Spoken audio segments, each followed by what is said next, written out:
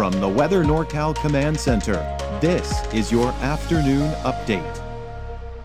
Your weekend weather update is made possible by Caltrans District 2. Hey folks, good afternoon. Hope you've had a nice weekend so far. I'm going to step off here real quick and show you the satellite from 22,000 miles up. That little batch of clouds and moisture off the coast is the next round of more robust precipitation moving in here over the next several hours. Definitely a cool regime. That really is the best way to put it here, with those showers and maybe even some snow in those upper elevations. That much is for sure. But widespread 40s is the story for the highs. 50s in the valley and along the coast. Not much warmer than that, right? Definitely sound like a broken record in this respect. Also want to mention that we do have this winter storm warning in northern portions of Trinity County as well as southern portions of Siskiyou County. As expected, I'm really not surprised that they escalated from that watch to this warning. And of course, those warnings still are in effect from eastern Shasta County to portions of Tehama, Butte County, and Plumas County. But out towards Portola and up to Lassen County, they've changed that to a winter weather advisory, right? So these go through Wednesday. This goes here for the next little bit. So we're going to watch that. And it's no surprise to see why they upgraded this, by the way. Taking a look at the future cast, this key corridor with those snow levels at 3,500 to 4,000 feet, that's going to cause some trouble here. So we'll watch that. Of course, down below, we're talking rain. And of course, we've been seeing reports of hail out of the last couple of days. So if the conditions are favorable, wouldn't shock me to see some of these updrafts do the same thing at times. But nevertheless, just unsettled, some rumbles of thunder mixed in here. That's the situation as expected as we head really over the next 24 hours as we head into the first portion of the work week. So starting our Monday out, it's going to be the same thing, right? I don't think we're going to be drying out just yet. We've still got more rain to come before we really dry out, right? Now, this is kind of that key corridor with the most rainfall. Looks like we've still been watching that axis build here, but still, look at this south portion of Siskiyou County. Look out towards Plumas County, eastern Shasta County. Look out at Modoc County.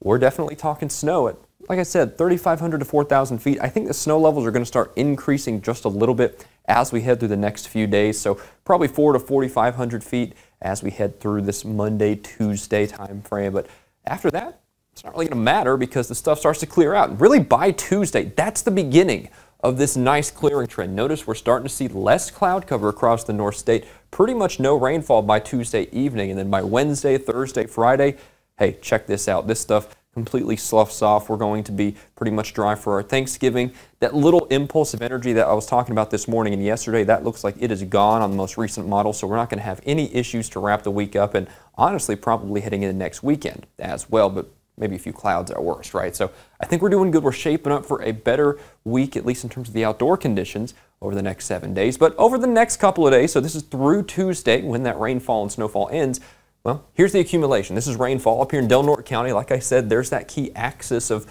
where the precipitation is probably going to accumulate the highest. We're probably talking 2-3 inches of rain out here in portions of Del Norte County, as well as southern portions of Siskiyou County below 3,500 to 4,000 feet. But of course, you got that winter storm warning extending from Trinity County to southern Siskiyou County. So we're probably going to be talking travel impacts and pretty notable accumulations there over the next couple of days. So let's keep that in mind, as well as, of course, down there in the East Mountains on the east side of the valley. So definitely still robust. I don't think we're going to be quite as impacted by this as we were over the last 10 days from that craziness. But still, yeah, this is definitely something to keep in mind. So let's go ahead and walk through county by county, city by city.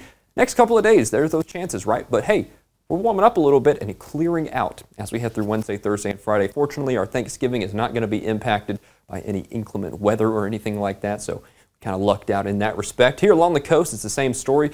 Again, a few rumbles of thunder looking possible, if not likely, through tomorrow with some of that energy moving in.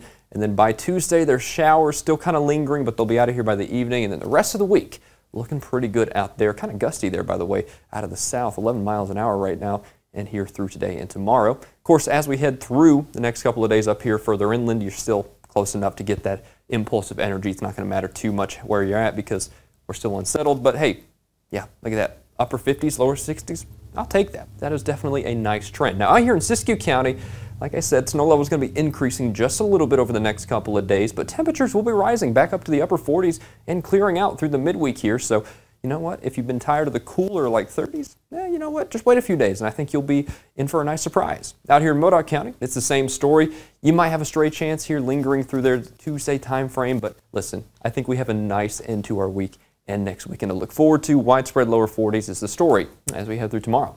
Eastern Mountains, it's the same situation. I do think snow levels, right, are going to be rising 4,500 to 5,000 feet out here, so they're going to be a little bit more elevated. But again, we still do have some of those areas in that winter storm warning through early Wednesday morning, so let's keep that in mind, right?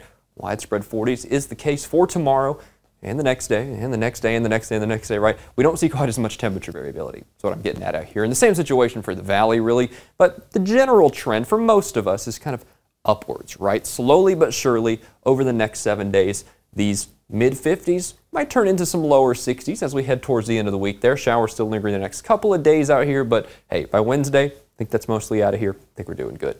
Lakehead down to Red Bluff, it's the same situation. A few 60s probably going to creep in by next weekend, and I think the rain's out of here by Wednesday for pretty much most of us across the area. So ever since it sounds like a broken record, I think the summary of this really is a couple more days of showers, rain, snow, everything in between. And then Wednesday, really Tuesday night, starting to clear out.